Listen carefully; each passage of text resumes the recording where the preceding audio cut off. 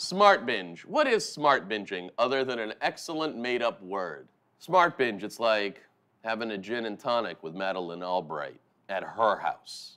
It's like taking a bath in the good part of the internet without all the mean, weird stuff. Smart binging is like pizza for your ears. Smart binge is like going to college for 1 to 10 hours. I'm smart binging right now. Oh. Smart binging's like sitting on a beach listening to a podcast. Wait, it's not like that. It is that if you're on a beach. Smart binging is like a warm puppy drinking a cold beer. What is smart binge? It's like having unprotected sex in a time before it was... Never mind. Smart binge is a way to get so much information without having to be literate. Smart binging, it's like a wet t-shirt contest if that made more sense and was knowledge instead of a weird thing.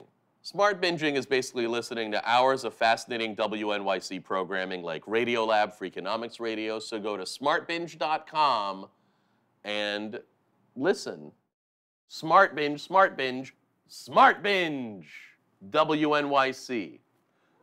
Smart binge.